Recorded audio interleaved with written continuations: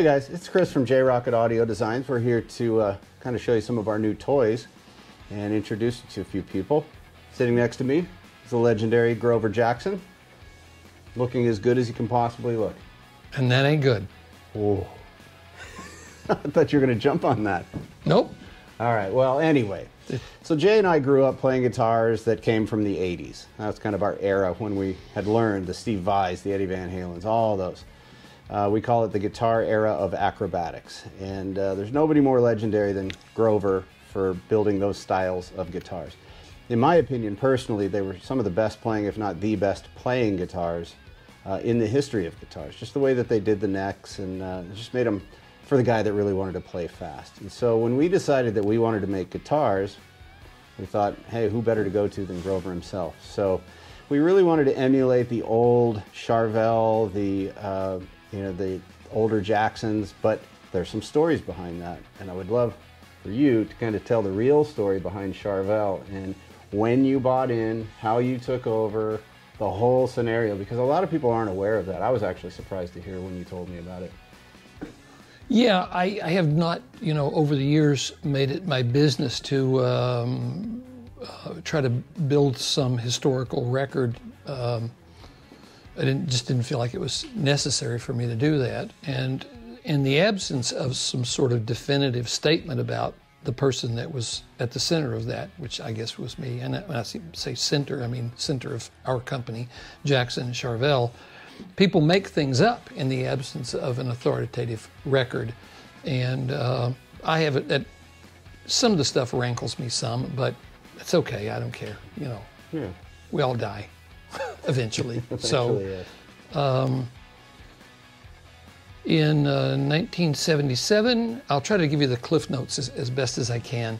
1977, I found myself out of a job and was going to go back to playing guitar because I had played guitar in bands when I was younger. And I went out to a little guitar repair shop called Charvel Guitar Repair in Azusa, California, to buy a body and a neck that weren't being made there. They were being made someplace else. And encountered a guy named Wayne Charvel, and we became friendly. And in the course of the conversation, he had some legal difficulties. I won't go into the abstraction of that, but eventually I offered to come in and help him with the business. And I said, if I can save your business, because he was prepared to go bankrupt, then I said, I want 10% of the business if I can help you save it. So I worked that way with him from late 77 until the fall of 78, when the pressures of his legal problems had become so difficult that he said, I've just got to go bankrupt. And I said, well, that's great, but I've got now a year invested. I mean, I was working there for no salary. Just the only carrot at the end of the stick was if I could save it, then I got part of the business and I didn't have to work for somebody again. And so the upshot is that he said, well, look, I want to walk away with no obligations. And the company was about, sounds like not much money today, but in those days it was a lot of money, $33,000 in debt, mainly to a little machine shop in Upland, California called F&M Tool and Die. And that was for some punch parts that they did single layer white strap pick guards and 4-hole aluminum jack plates, because that's in the days when Les Paul still had plastic jack plates, and the first thing he did was broke the jack. Just replaced one of those myself. So I borrowed some money from my dad, who said, if you piss this away, don't come home. And I took that as a sort of a threat, and I don't think he meant it, but whatever. And as a down payment, I bought Charvel Guitar Repair. And Charvel Guitar Repair was doing guitar repairs and was selling the single layer Strat pick guards, the aluminum jack plates, and stainless steel tremolo arms for a traditional style Strat. And that was retail. And I actually still have the Guitar Player magazines with those ads in them. And so November 10, 1978, I bought 100% of that company. We started doing job shop work first for Mighty Mite, making some bodies for Mighty Mite, and then we made bodies for DiMarzio. And along the way, just thought, well, for making wooden parts, we might as well make some guitar necks and put some guitars together and see if we can sell them. Sure. And that's when the first Charvel guitars, production guitars, were made. Or sometimes they're listed online today as pre-production guitars. So the era that you came in was pre-1980, which is kind of where Charvel, became famous for the San Dimas Charvel. Right. And that was you. That was me. Yeah. Yeah. And that's something that I never knew. And you know. Well, again, I haven't made it my business to correct people when they fabricate history. Sure. And there's been a lot of fabricated history. Oh, I imagine. And I won't take a shit on anybody for saying that. But I mean, I was there. Yeah. I've got the paperwork. The paperwork has the dates on it. Yeah. So I'm pretty secure that I'm not hallucinating. And I started with 2 employees, Carl Sandoval, who's known for the Randy Rhoads Polka Dot V, and a guy named Mark McKee. And so Wayne left, and there was the 3 of us. That was in November of '78. By January of '79, both Carl and Mark quit, because they figured if the jerk that was here before couldn't make a run out of it, this jerk can't make a run out of it. And so now it's January, I owe my dad a bunch of money, and I'm in a building by myself. The first 2 guys that I hired were Mike Eldred, who went on later in life and who's still a friend of mine today. He ended up a decade or more later running the Fender Custom Shop. And was a pretty major figure at Fender for a number of years.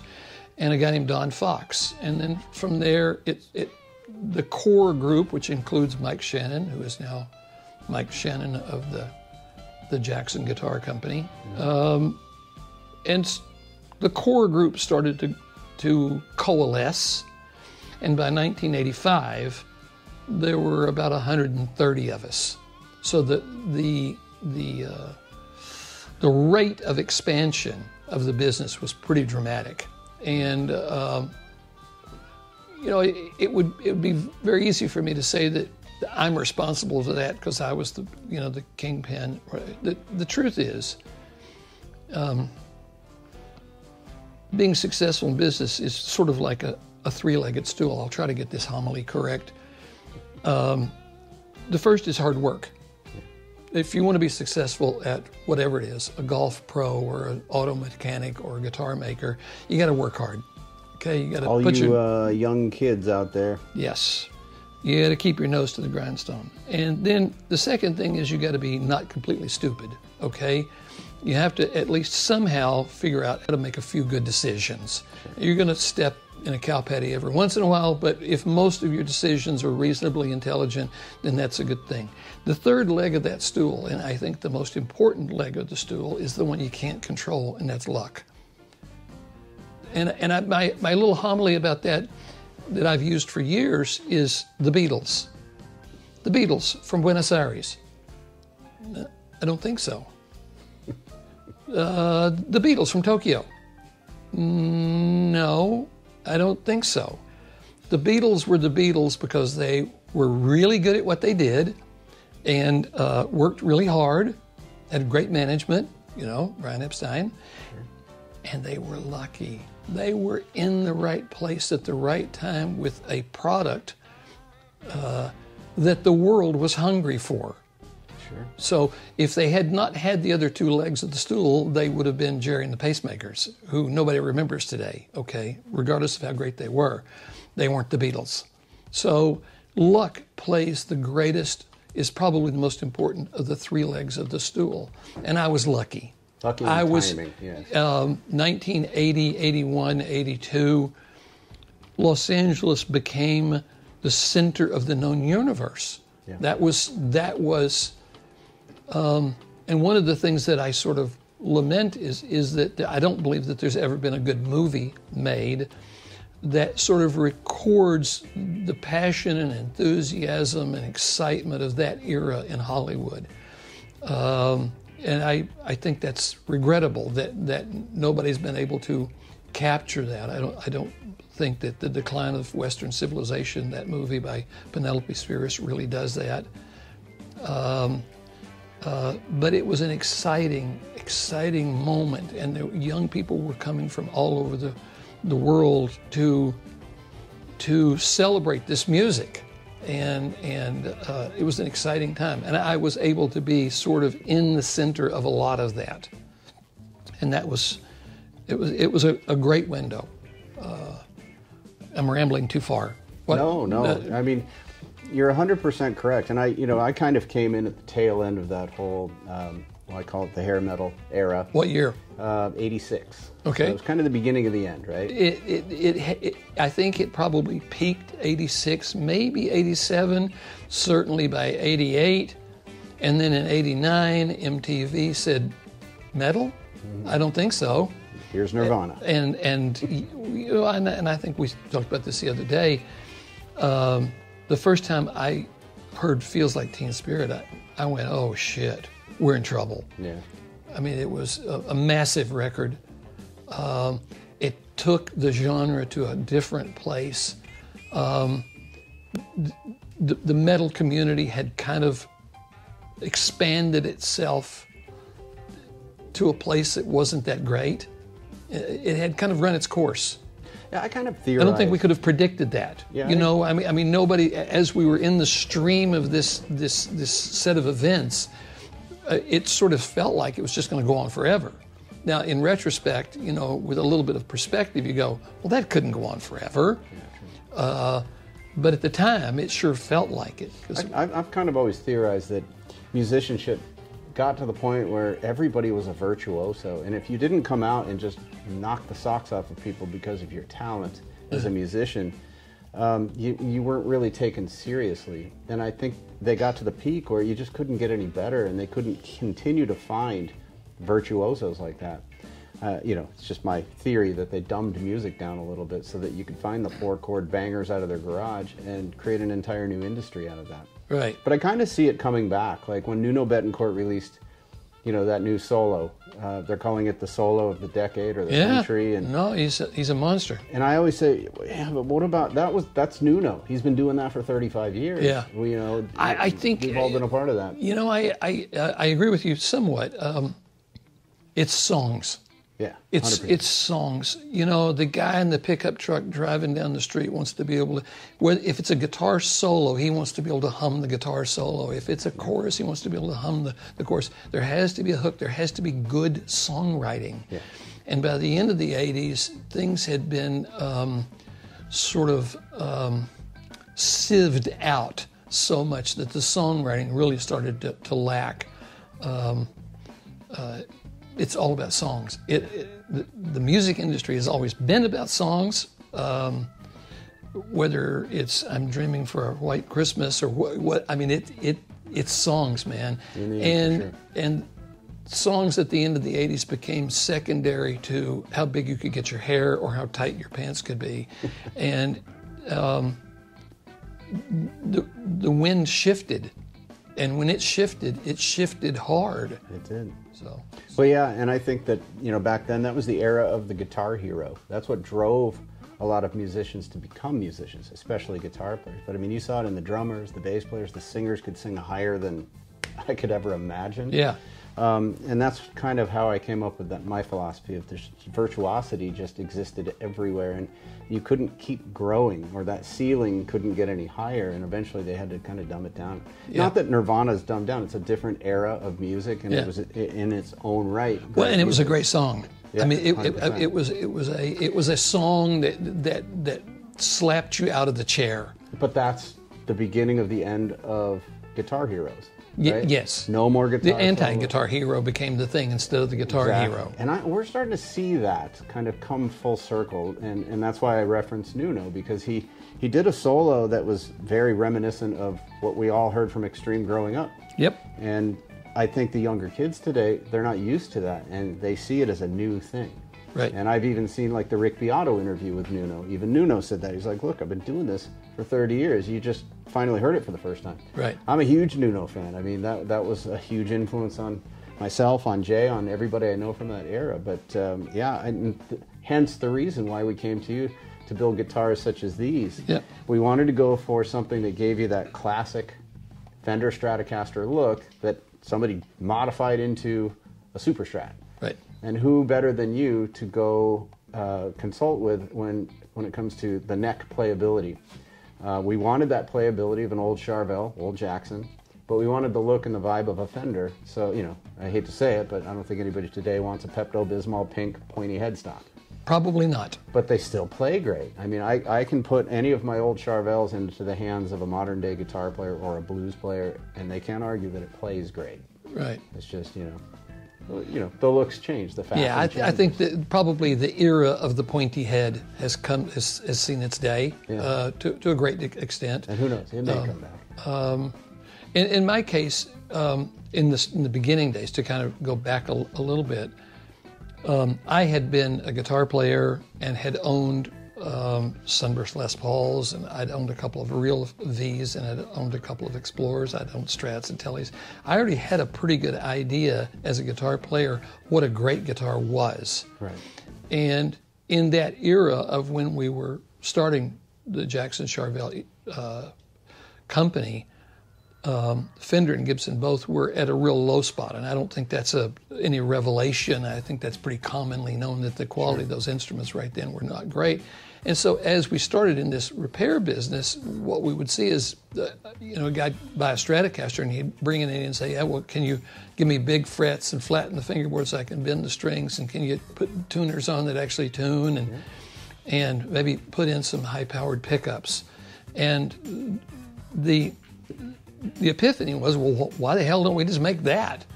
And that was really, it wasn't, I've made a strong distinction between whatever I've done in my life and somebody like, let's say, Ned Steinberger. Mm-hmm. Ned Steinberger looked at the guitar and reimagined it as something different. Sure. And I honor that, and I respect him for that. I saw something and said, how can we evolutionarily take it to a different place in incremental steps? So that's what I think that we really brought, and these instruments represent that same continuation of how do you take something that's already familiar, already accepted, and just make it incrementally better so that it more suits the style and the playability that a guitar expects out of a modern guitar. Sure, and your audience kind of came to you and told you exactly what they wanted. Yeah. And I think this can help us really take a different viewpoint of Eddie Van Halen when, he's credited for creating the Super Strat just out of necessity, right? Or his preferences. But I don't think a lot of people know the real story. You hear, how he got his first guitar and how he made his first guitar. But I mean, when you really boil it down to the fact that you were involved in that initial guitar, you kind of helped in the beginning of all that. I came in. The initial, the white and black guitar on the first record, mm-hmm. I had nothing to do with. I want to be very clear about that. Okay. I don't want to misrepresent anything. The black and yellow guitar on the cover of the second record, I built, and in fact, Ed called at about midnight and woke my wife Joanne and I up to inform us that he needed the black and yellow guitar the following day at Paramount Studios for the photography session for that second album cover. So Joanne delivered that guitar to Paramount Studios the next day. Okay. So that was a guitar that I made and fashioned on the black and white one. The black and white one was really sort of evolved before I came on the scene. And that was a Boogie Bodies. It was a Boogie Body, yes. Was it a Boogie Bodies neck and body? Yes. Okay. Yeah. I thought I had remembered you telling me that you had just given him a scrap guitar out of the back of the warehouse. No, the white and black guitar had nothing to do with me. There were other people, Warren DeMartini a little later on, there were people that would come that didn't have money for full-blown guitars, and I would either sell them scrap pieces or give them pieces. Okay. over time. But no, the white and black guitar I had nothing to do with. That's just the honest truth of that. Well, and I think it's a hot topic, right? A lot of people always ask questions about that, and that ultimately became the Frankenstein guitar. Yeah, the famous one. It was an inveterate sort of tinkerer. He liked to tinker. I don't want to get into too much about. I had a very complicated relationship with Ed, and I think what I would like to say is that Ed changed the landscape of guitar playing. Yeah. I'm an older guy. I was older than that generation, not by that much, just 7, 8 years. But 7 or 8 years when you're 21 years old you're an old man, right? Mm-hmm. My era was the big four in the '60s: Clapton, Page, Beck, and Hendrix, and they set the mold, created the mold for what a generation of guitar players thought a guitar was supposed to be. And then Ed came along and rearranged the furniture to suit. I don't believe that there's ever been a single guitar player that has had as much impact on modern guitar as Ed. Yeah, I agree. But he was a complicated guy. And as my friend Steve Rosen's book talks about, he was a complicated guy, but he changed everything and influenced more people. If you love the guitar, and I do, and I've spent my entire life with the guitar, you have to give props to the guy who brought the most amount of people to guitar playing, and that would be Ed, without a doubt. Yeah, I agree 100%. I mean, people want to have the Hendrix, Van Halen, all of those guys, Jeff Beck, they're all amazing, but I don't think anybody really turned the tides like Eddie did. It changed the whole nature of guitar. Yeah. So that brings us to where we sit today. Jay and I are very influenced by that style of play. Not many people are going to be willing to buy, as we talked about, the pointy headstock guitar. So we wanted to come up with something, in conjunction with your ideas, of something that was very playable, that could do pretty much anything. I guess we look at it as the ultimate working man's guitar. Got some of the push pots that split the humbuckers and put pickups in different places for sounds that aren't really available on guitars that you can buy off the shelf. We wanted very specific things like the neck width, the fret size, right. Just to address the things that we didn't like pulling your high E off the end of the frets. Right. Just wanted a little bit more real estate there. We wanted to slam the Floyd Rose to the body, kind of like Eddie did at the very beginning, because it creates better resonance. Plus, when you're playing live, if you break a string, you don't have to worry about the whole thing getting out of whack. You get through the tune. That's right. Yeah, exactly. And you can float them if you want by tilting them forward and do the Jeff Beck thing. And amazingly, they stay extremely resonant. But I have to admit that these are some of the most, if not the most resonant guitars I've ever played. In fact, the video I showed you recently of just one of our friends playing it acoustically, a lot of people are like, how can that be possible? But it's true. And everyone, even though they each have their own character, they all have that same dynamic, which is truly amazing. So, we're only building a limited run, and I'm hoping that they catch fire, and we can do a lot of projects with you. For those of you who don't know, Grover is originally from Chattanooga, and we all kind of currently live around the Nashville area. Jay is out in Knoxville, and Grover is in a small town called Pulaski, about an hour south of Nashville, Brentwood area.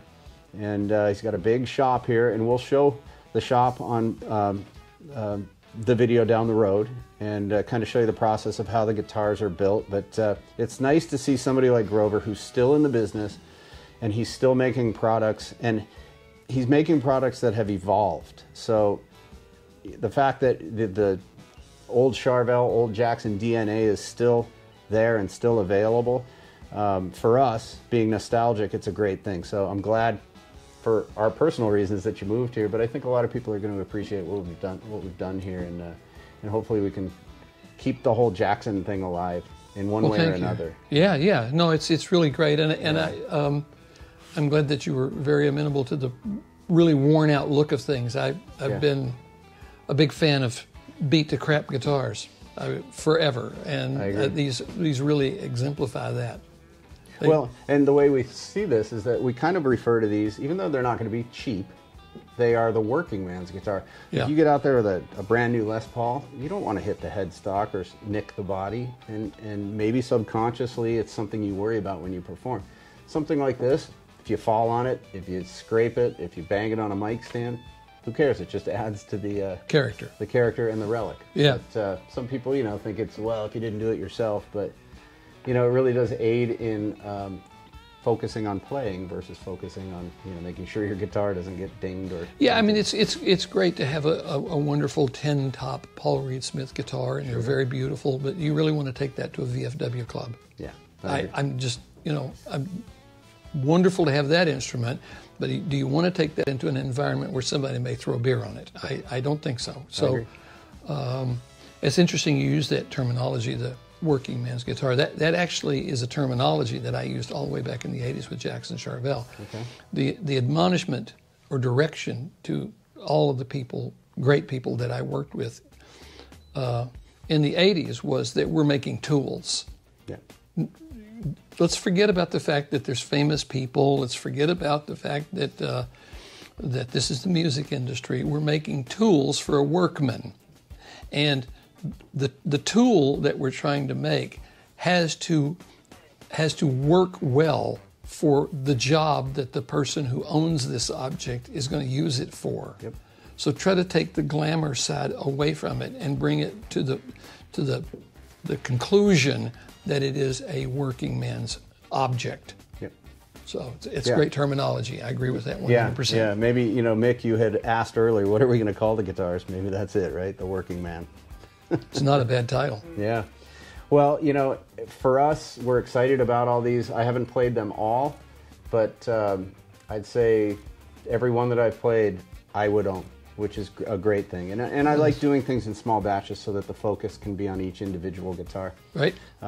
Just like anything with our pedals, when you mass produce things, you're just going to deal with mass problems, and they might be little, but it could infect 50 enclosures or 1,000 enclosures, and you've got to redo them. And when you're able to take the time to pay attention to the details of every little build, I think that's always a better approach. Yep, I agree with that. Yeah.